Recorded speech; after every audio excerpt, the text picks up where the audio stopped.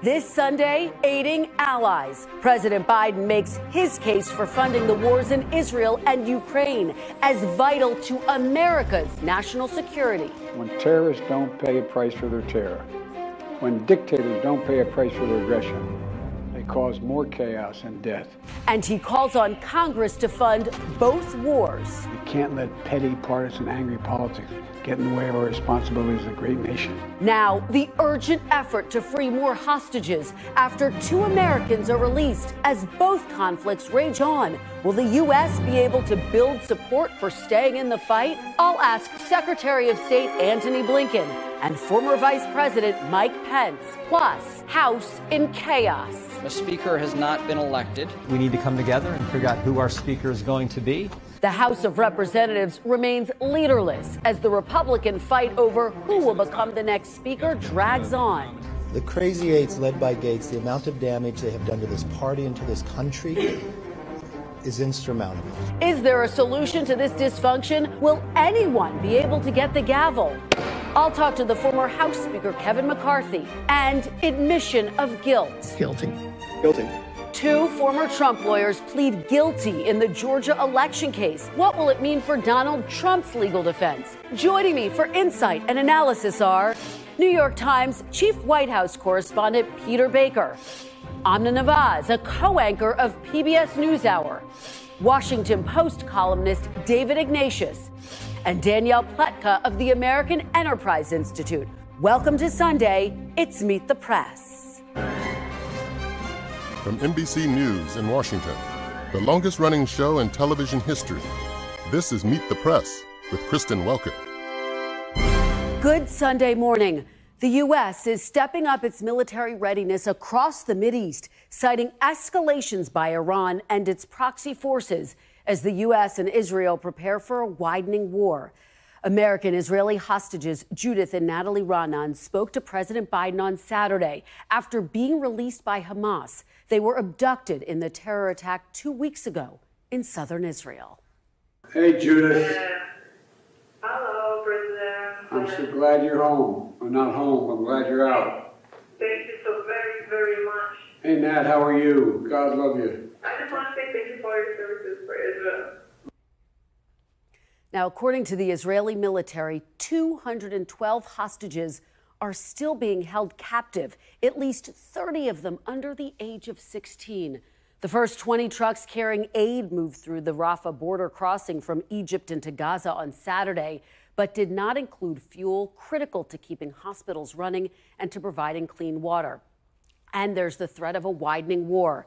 President Biden and his top aides have been urging Israeli leaders against carrying out any major strike against Hezbollah in Lebanon, which could draw Israel into a 2-front war. And there's the growing threat from Iran. On Wednesday, at least 2 drones targeted a U.S. garrison in southern Syria, injuring several U.S. personnel. Drones and rockets also targeted bases with U.S. troops in Iraq this week, resulting in several more minor injuries. Thursday, a U.S. Navy ship in the northern Red Sea downed 4 cruise missiles, and more than a dozen drones launched from Yemen by pro-Iranian Houthi forces that seem to be heading towards Israel. Overnight, the Pentagon announced the U.S. is sending additional missile defense systems to the region, moving a carrier strike group to the Persian Gulf and putting additional U.S. troops on prepare to deploy orders. President Biden is linking a request for aid to Israel to Ukraine, formally asking Congress for $105 billion in emergency funding. On Thursday night, the president pressed for American engagement at a time of growing global instability.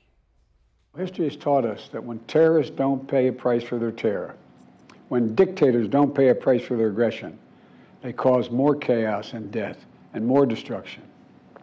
They keep going, and the cost and the threats to America and the world keep rising.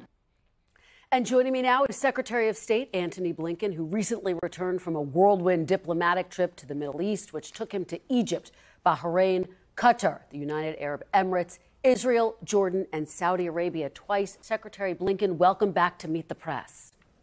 Good morning, Kristen. Good to be with you. Thank you for being here on a very big Sunday. I want to start with the hostage situation. As we reported, of course, those 2 American hostages have been released this morning. Hamas has come out with a statement saying they are prepared to release 2 more hostages. What can you tell us about that? Do you see this as a credible offer coming from this terrorist organization?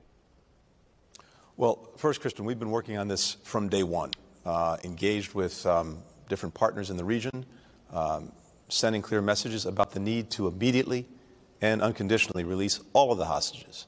And it was gratifying to see that Judith and Natalie Ronnen were released yesterday. I had a chance to speak to them as well. They sounded strong of mind, strong of spirit, but there remain many others. And we're hopeful that more are released. But the bottom line is this: they need to be released, each and every one of them, now, unconditionally. Do you take this word by Hamas that they are potentially prepared to release 2 more hostages seriously? Is the U.S. government, for example, working with Qatar to make that happen as we speak? Well, acts are what speak, not words, particularly coming from Hamas.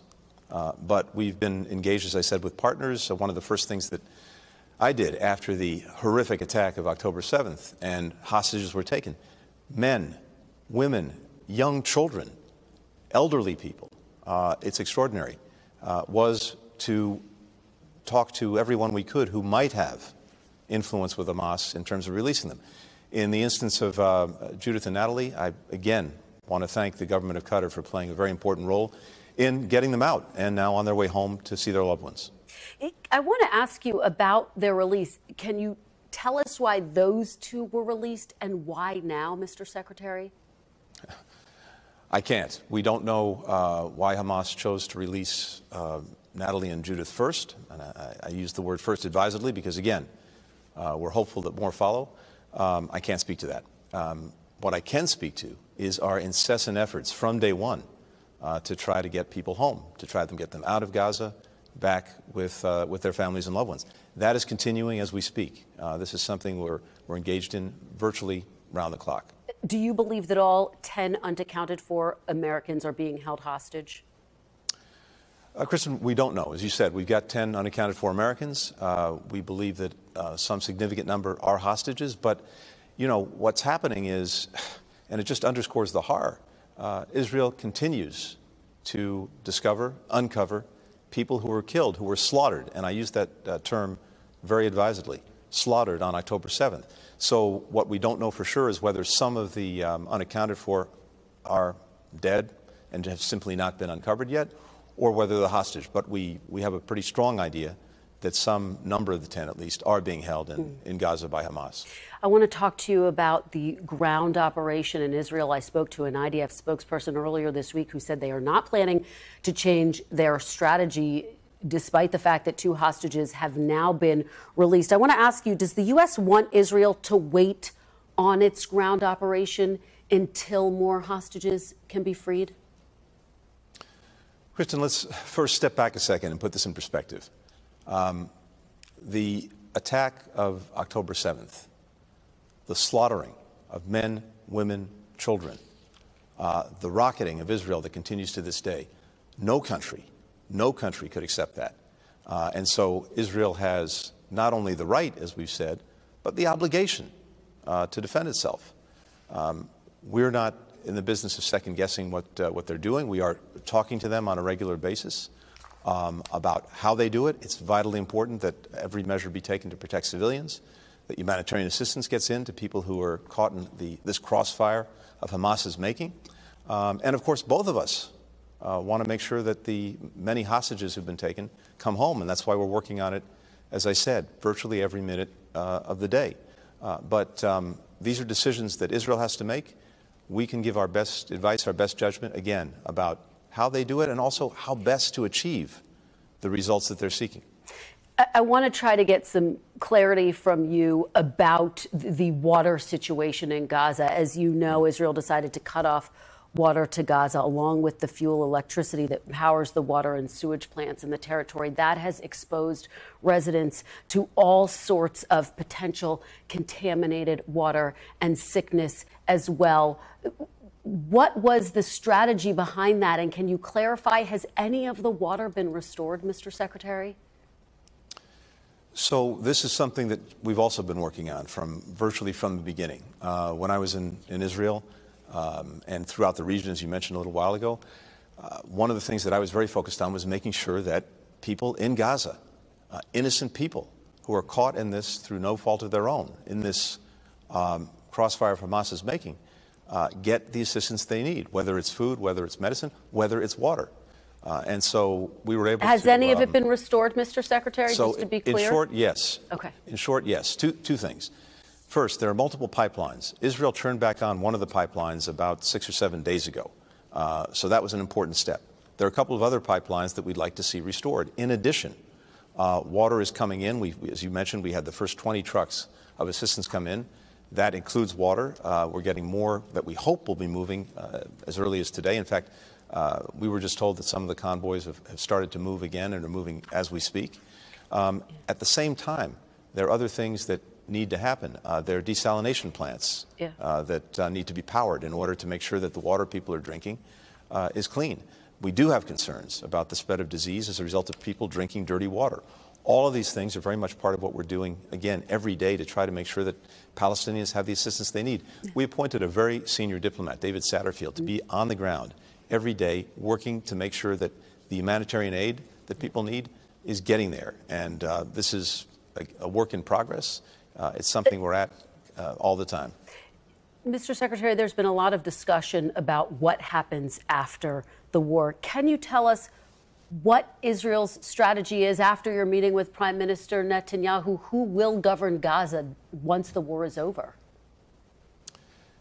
One thing's for sure.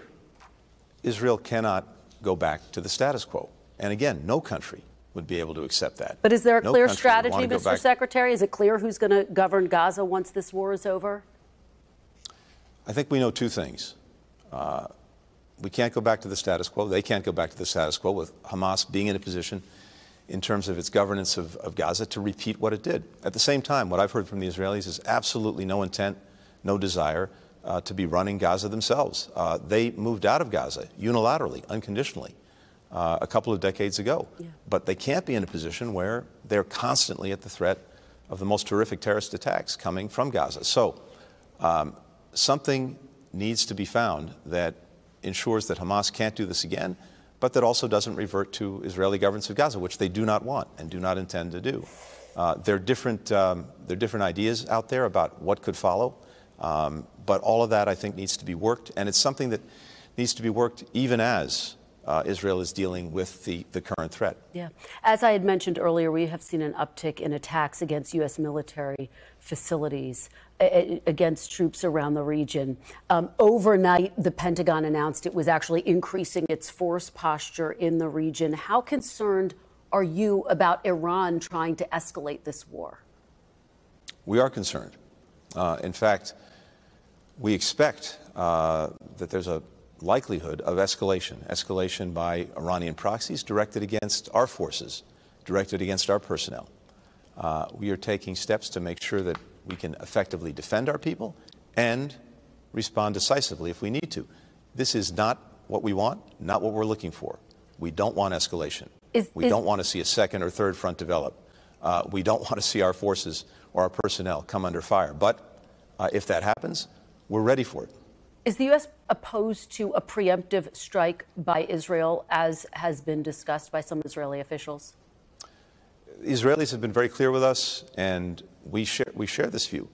No one wants a second or third front, including when it comes to Lebanon, northern Israel, southern Lebanon.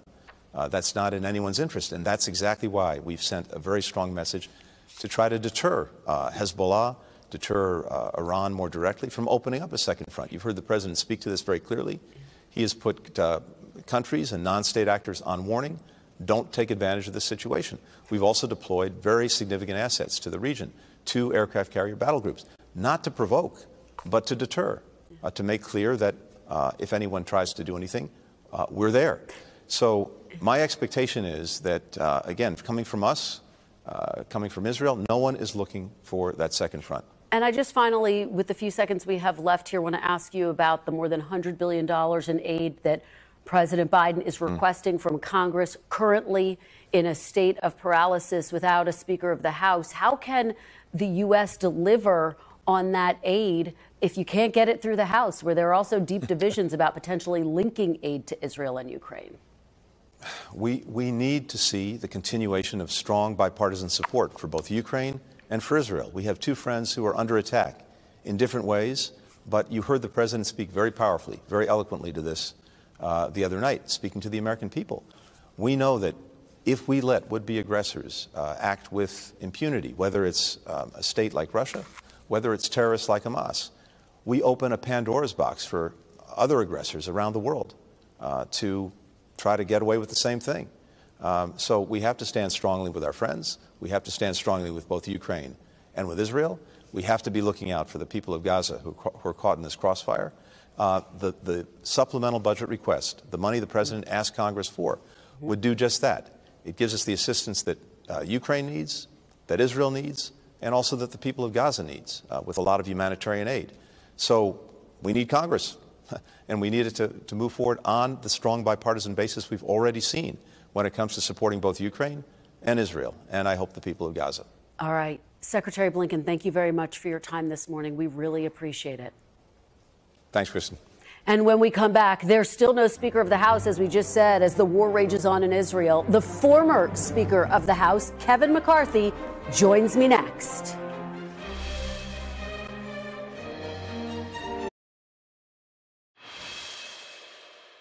Welcome back. With no Speaker of the House for more than 18 days, a government shutdown looming, and an aid package for Israel stalled, Republican divisions have broken out into the open in angry reclamations and even death threats.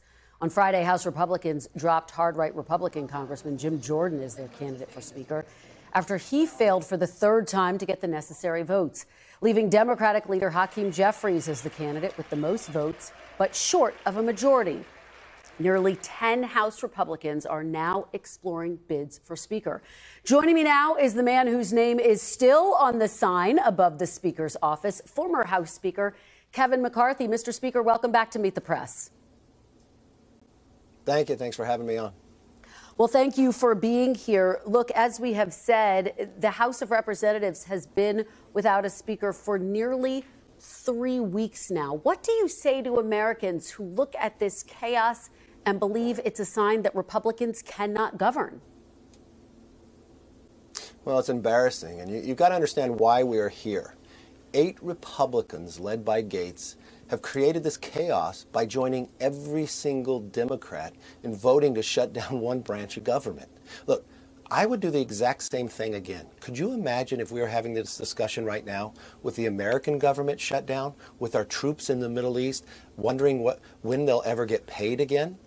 Keeping the government open was the right decision to make, and I'd make it again each and every day. Now, the two men, Steve Scalise and Jim Jordan, they could have done the job as Speaker. Unfortunately, the chaos has continued. We need to solve this problem.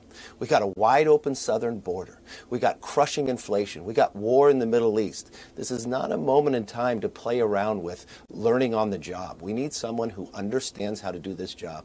I believe Tom Emmer, our whip, he's been in the room with all of our successes, from our bills to secure the border, from Parents' Bill of Rights, from cutting $2 trillion, getting work requirements. He knows how to do the job across the street at the same time, helping us win the majority. He sets himself head and shoulders above all those others who want to run. We need to get him elected this week and move on and bring this not just party together, but focus on what this country needs most. We're going to delve into Tom Emmer in just a moment. But first, I want to ask you, I hear you invoking Democrats. I understand why. The reality, though, is, as you know, Republicans control the House. Does this not come down to Matt Gaetz ultimately moving to oust you? And therefore, do you bear some responsibility for this, Mr. Speaker, for agreeing to give him the deal in the first place to be able to remove you with just one vote? Well, that deal has been with every speaker in the House. The only person who had changed it is Nancy Pelosi. But no other party. I had the power to make this motion against Nancy Pelosi, but I never did because I believed in the institution of the House. All the other Democrat leaders believed they never should have be able to raise this issue. Remember, as we go forward in the next decade, if the majority changes, no one's going to have a big majority.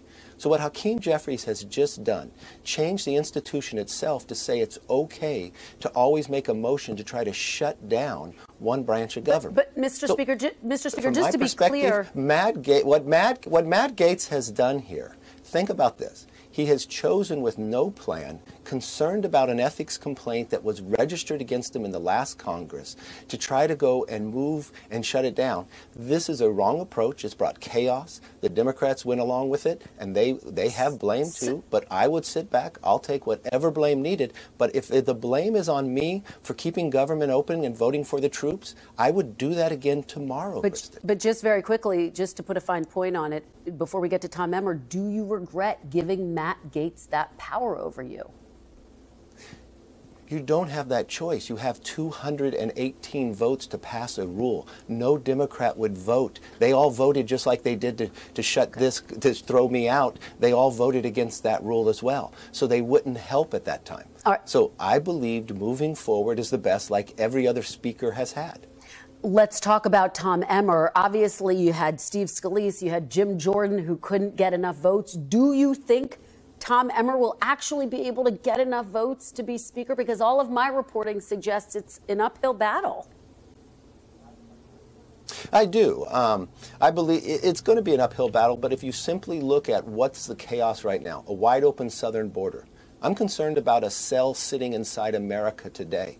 We just caught 18 people just last month on the FBI terrorist watch list coming across our border. More than 160 have done it this year, a record breaking. When we're looking around the Middle East and the uprisings popping up around Europe and others, they could be sleeper cells right now in America, but this administration hasn't done nothing to change what's happening on the southern border. We got government funding where our troops wouldn't be paid sitting here in a month.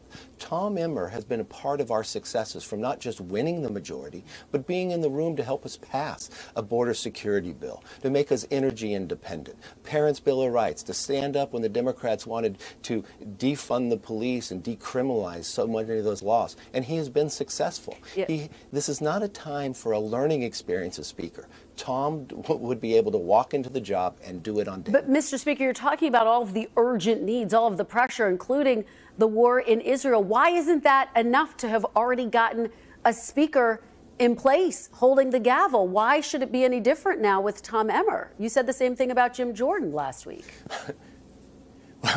Well, I think why wouldn't it be the case that I'd still be in the job? Unfortunately, we have 8 people led by Gaetz that put something different in their belief. I don't know why they would follow Gaetz about his ethics complaint. I don't know what's in it. I legally can't be involved in it. It must be rather serious to put this much jeopardy into this nation. I would have hoped that everyone would come together with their put the country before the politics and actually solve this. Steve Scalise would have done an excellent job. I supported him. Jim Jordan would have. I just know this is not a time to play games. This is embarrassing for the Republican Party. It's embarrassing for the nation, and we need to look at one another and solve the problem. Mr. Speaker, just to put a very fine point on it, if there is not a Speaker, if Emmer cannot get the votes, would you rule out running for Speaker again to get your old job back? Look, I don't need the title. I'm going to help in any way I can. I don't hear you ruling it out, Mr. Speaker. Would you rule it out? Look, I know you have your job. I'm supporting Tom Emmer, but I'm going to tell you, I'm still a member of Congress, and I'm going to lead in any capacity I can help to protect America. I'm going to work to secure our border. I'm going to work to stop the inflation.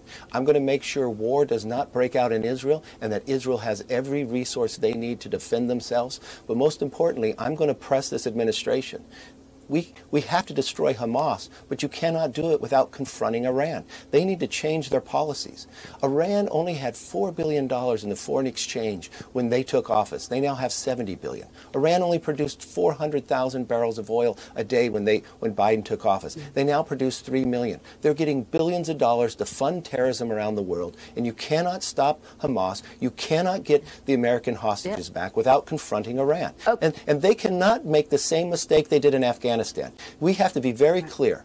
Every single American has to come home. No one will be left behind. And I can do that as a congressman, I can do that as a citizen, and I will do it and stand up for the American people. And Mr. Speaker, just to be very clear, we didn't hear you rule out potentially putting your name back in if there's no speaker. But let me move on.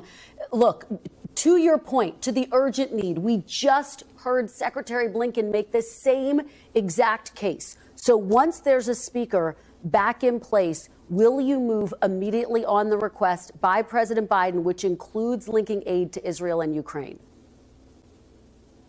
Look, we will look at exactly what they put up. We are a different branch of government. We'll make sure there's no bloating in here. But the one thing this administration has to know from the day I became Speaker, they have to stop ignoring the southern border.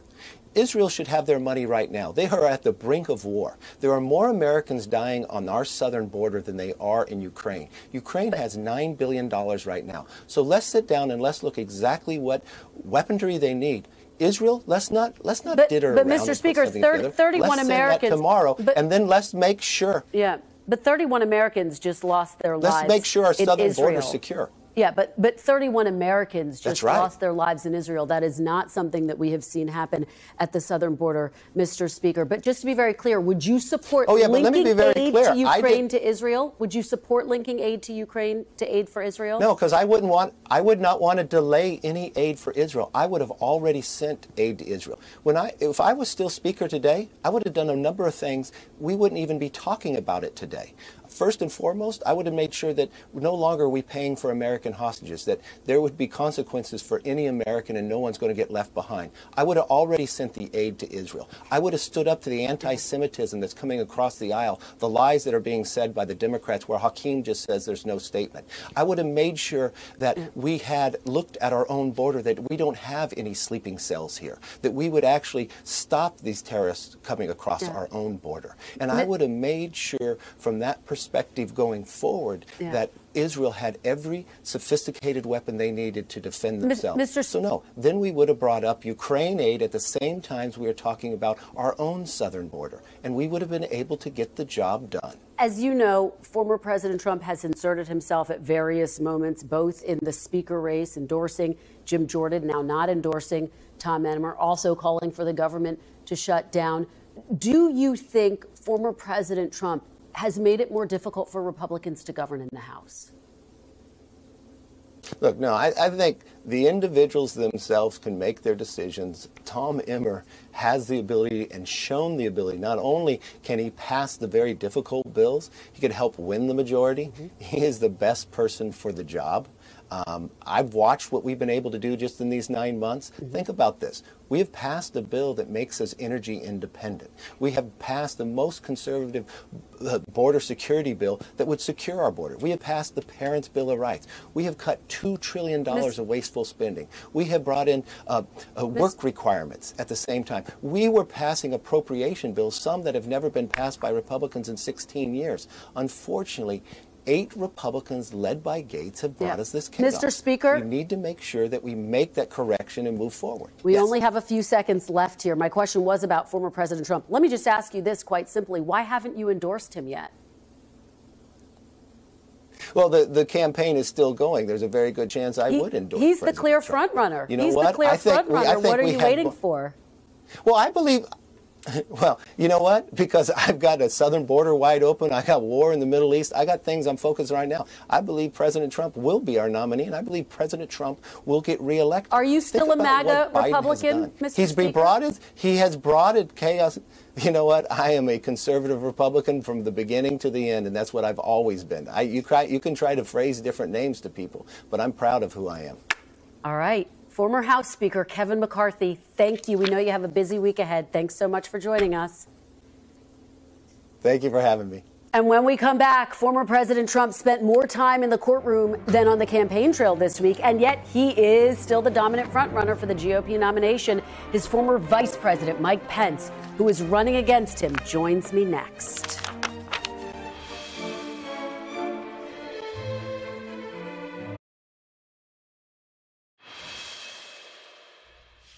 Welcome back. Kenneth Chesebro, a former lawyer for Donald Trump's campaign, pleaded guilty on Friday to illegally conspiring to overturn Mr. Trump's 2020 election loss in Georgia, becoming the second former Trump lawyer and third defendant to plead guilty in the criminal racketeering case. Chesebro pleaded guilty to a single felony count of conspiracy to file false documents. Former Trump lawyer Sidney Powell and bail bondsman Scott Hall have also accepted plea deals and agreed to testify against others. Joining me now is former Vice President Mike Pence, a Republican candidate for president. Thank you for being here. Welcome back to Meet the Press. Thank you, Kristen, and congratulations. Thank you so much. It's wonderful to have you here in studio. We're going to get to all of the Trump legal matters in just a moment. I want to start with what's happening in Israel and the Middle East. Look, we know that President Biden has asked for this more than $100 billion aid package, and it's really exposed some divisions within the Republican Party. Former President Trump has said, for example, he doesn't necessarily think we should be writing a blank check to Ukraine. Do you support linking aid to Israel to aid to Ukraine? Is that the right path? Well, first, I think it's important that American leaders in both parties speak with one voice. If the world knows nothing else, the world needs to know this. America stands with Israel. What happened 2 weeks ago was the most brutal assault on the Jewish people since the Holocaust. And we need to stand with Israel as they prepare to do what needs to be done, which is going to require a ground invasion. They're going to have to hunt down and destroy Hamas once and for all. And there's going to be hardship, there's going to be difficulty.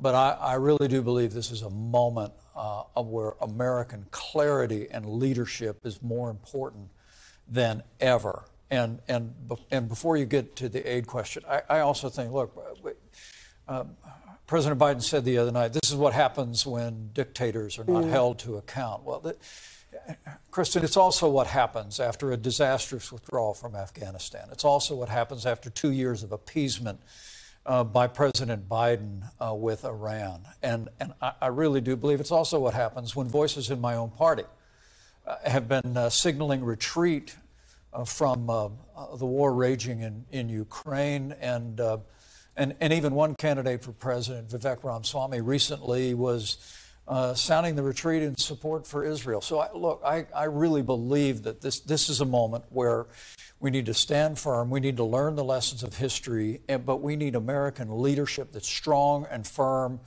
and resolute for the sake of Israel, for the sake of peace in Eastern Europe, and for the security of the world. Very quickly on Ramaswamy, he said overnight there's no clear long-term objective is a recipe, with no clear long-term objective, is a recipe for a no-win war that will be bad for Israel and bad for the U.S. Does he have a point? Is it important to make sure that there's a clear long-term strategy? What's important is that Israel knows we are with them.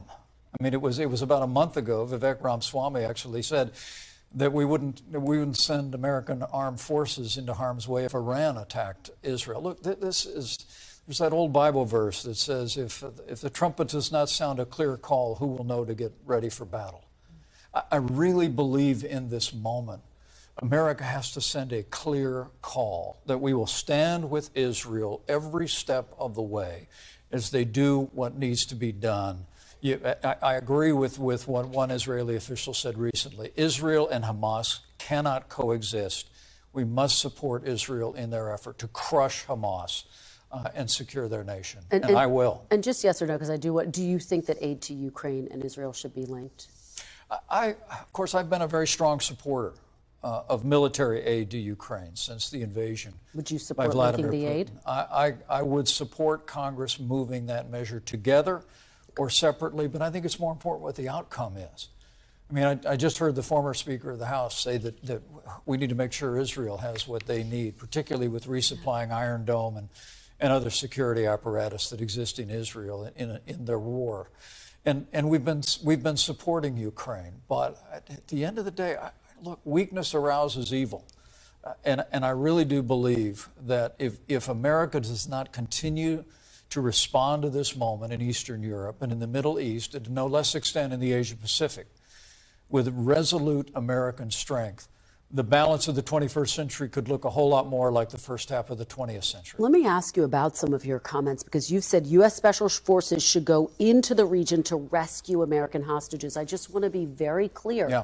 You would support putting American boots on the ground to get hostages out. Kristen, we've got Americans being held by bloodthirsty terrorists in Gaza. And if I was President of the United States, I would have directed the Joint Special Operations Command to stand up Delta Force, to stand up the Navy SEALs, who do the best hostage rescue in the world, and say, you need to work with IDF, and we need to tell Hamas, you've got 12 hours to turn American and Israeli hostages loose, or we're coming to get them.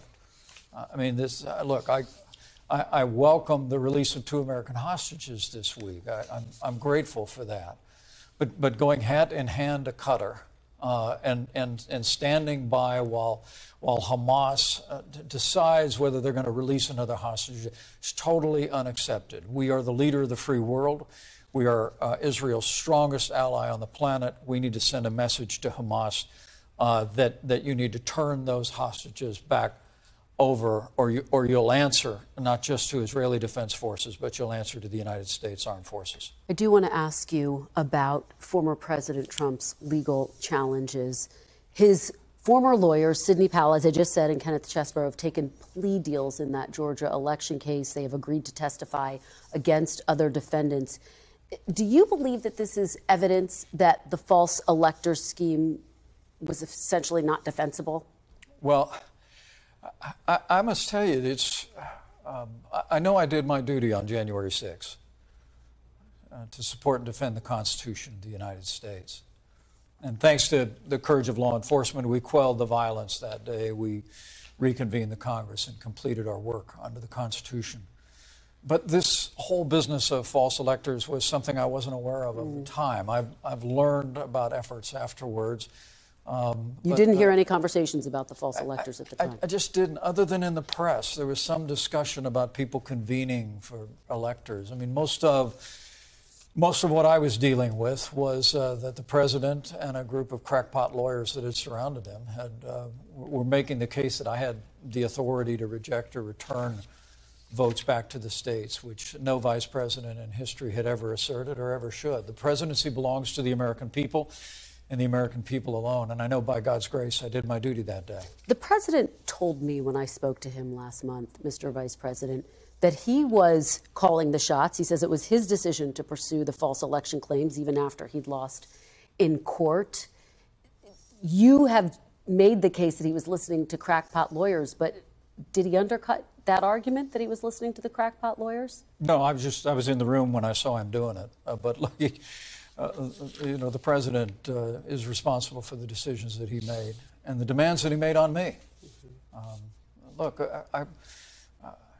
our nation won a revolutionary war against a king, and I knew from the first time I heard a rumor about the vice president being able to reject or return votes to the states that the founders of this country would have never granted one person the ability to decide which votes to be counted. But the president chose to believe that. He still believes it. He still stands by that, as do many of his supporters. But I must tell you, as I travel around the country, there's not a day that goes by that someone from literally every walk of life doesn't come up to me at an airport or at a diner or at a pizza place and just thank me for what we did that day. And I always tell them it was God's grace that gave us the strength. Let me ask you about your travels around the country, because you just released your fundraising, which has trailed behind a number of your competitors. Of course, you have been struggling in the polls.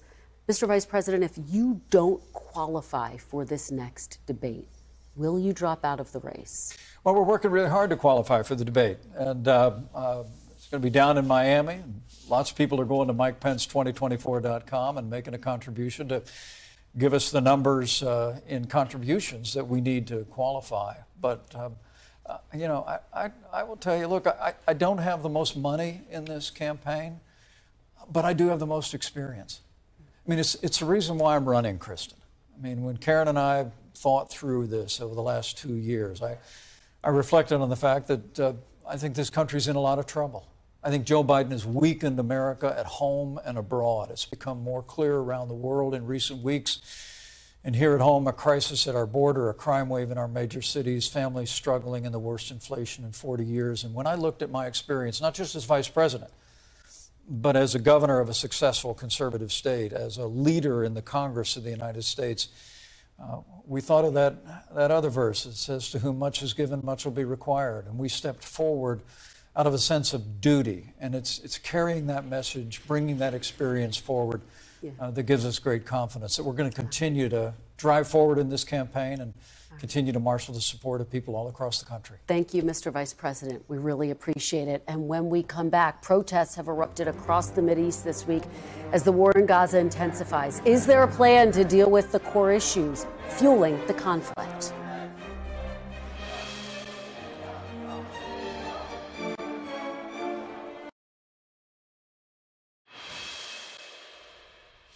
Welcome back.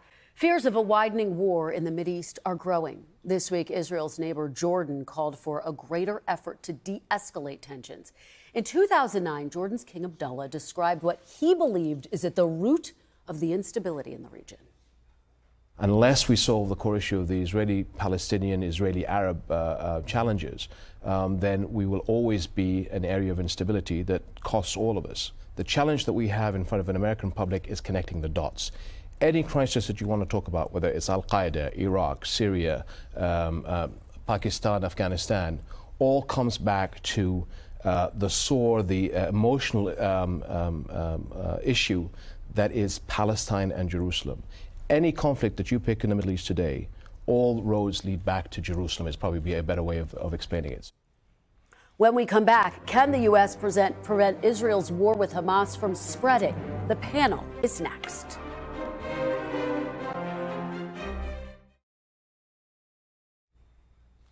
Welcome back. The panel is here. I'm Navaz, co-anchor of PBS NewsHour. Peter Baker, chief White House correspondent for the New York Times. David Ignatius, foreign affairs columnist at the Washington Post. And Danielle Pletka, senior fellow at the American Enterprise Institute. Thanks to all of you for being here. Amna, I want to start with you because you were in the region. You saw this firsthand. What were your key takeaways, having been in Israel? You know, this is a nation that is forever changed, Kristen. I think this was an attack, the brutality of which really just shook the core of the people of Israel and people around the world, as we've seen. And I met a number of people who spoke to that. There was a woman named Noam, whose father was among those currently being held hostage. He's elderly. They don't know if he's alive. He requires medication. And it's heartbreaking to hear that story. There's a man named Gil, who actually himself opposed the government of Benjamin Netanyahu. He'd been in the streets protesting this government. He previously protested against Israeli occupation of Palestinian territories. He is sending his son off to war in a combat unit because this nation says this can never happen again. And we all bore witness to the brutality of that day. At the same time, I talked to a woman named Hala, who lives in East Jerusalem. Her sister is in Gaza, and she doesn't know if her family's going to make it out alive. I spoke to a 25-year-old woman named Asil as her family was fleeing their home in Gaza, and I could only speak to her on the phone because the connectivity is so bad. She tells me now she is waiting to die. Here's the challenge I found on the ground that I think is going to be the challenge for journalists moving forward. We have to hold two very different ideas in our heads at the same time.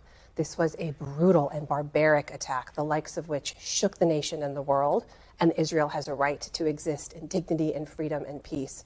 At the same time, in the last 2 weeks, we've seen thousands of Palestinians, including children, killed as a result of retaliatory strikes. And how do we report on that moving forward with empathy and skepticism? That is the challenge as reporters and as a global community. And Peter, you were on Air Force One when President Biden traveled to Israel. And that's exactly what Amna's saying, the fine line and the challenge for President Biden, who publicly speaking is saying, we stand shoulder to shoulder with you, but privately his message is different, more complicated. Yeah, he went to Israel to give a hug to the Israeli people, to basically say, I'm here with you. This is, of course, one of President Biden's longtime strengths, is empathy and sympathy in moments like this, to share sense of loss. I was in the room with him when he met some of the people who, as Amna talked about, had great loss or had been defiant in the face of an enormous threat. And he had tears on his face. He had, the people, he was hugging each of them one at a time. But he does have another message, and it is a message meant out of friendship, as they say, but one of caution, saying we made mistakes after 9/11. Yeah. We felt that all-consuming rage that you feel now, and they have in some ways 15 9/11s if you do the math on their population versus the losses that they've suffered. But, he said, don't give in to that primal feeling because we made mistakes, don't make the same. And what he's talking about there is widening the war beyond where it has to go. That doesn't mean that he's lecturing them. He wants very clearly to say, I'm not lecturing. But in the private meetings, he asked pointed questions in a way that made clear his views and his feelings about how they should go forward. David, you've been talking to IDF officials, or Israeli officials, I should say. What are your thoughts? So the first thing I hear after expressions of the trauma that the country is going through underlines what Peter said. Israelis are genuinely grateful for President Biden's support, this combination of embracing Israel at a time when it really needs it, and also being honest and direct about the dangers of overreaching. I hear Israeli officials thinking carefully about how to stage this next phase, the ground invasion of Gaza, in a way that doesn't get all the hostages killed. They have been trying over the last 2 weeks to map every inch of Gaza to find, if they can, where people are so that they know where the hostages are being held, know how to behave appropriately. I hear people talking in great detail about how to avoid a two-front war. Every day there's been some kind of action over the Lebanese border. The Israelis were tempted to go in hard. They worry that deterrence has failed with Hezbollah, as it clearly did with Hamas. But I think America's counsel has been heeded.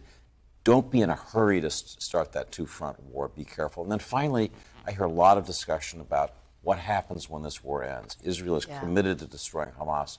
What then? And I think that's the question we're all going to be talking about for weeks, for months. Danny, the Secretary of State couldn't answer that. What happens then? And he talked about concerns about this two-front war that David mentions. Well, the two-front war is a choice that Iran is making. This isn't Israel's choice.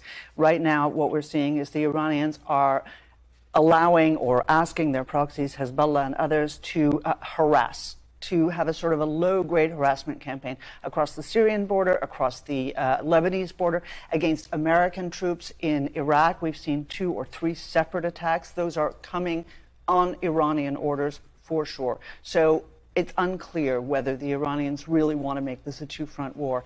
Certainly for the Israelis, it's absolutely right. They don't want that. They want to be able to focus on Hamas. I think the one problem that we see is that as you see these calls for the bear hug, as you described it, right, which is, we love you, stay here.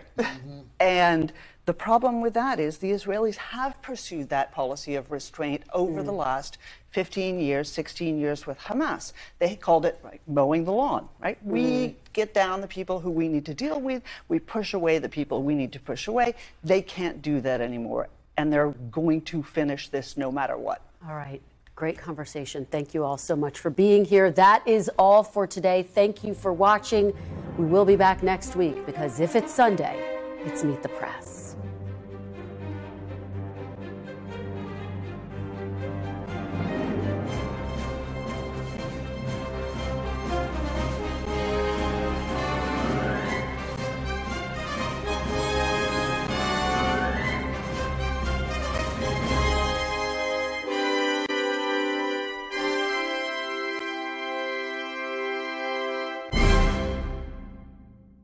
Thanks for watching. Stay updated about breaking news and top stories on the NBC News app or follow us on social media.